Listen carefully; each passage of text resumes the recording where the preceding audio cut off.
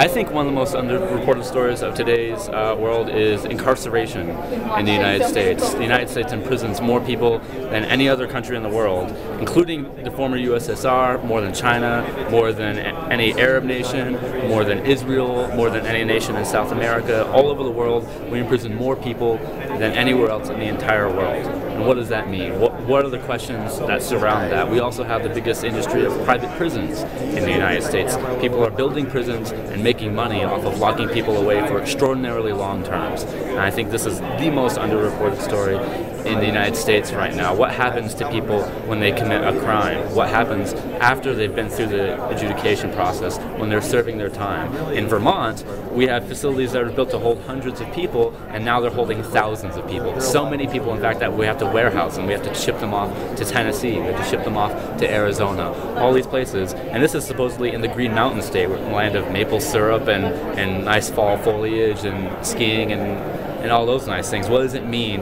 to be locked up in the United States right now? I think that is the single most important thing that people aren't talking about.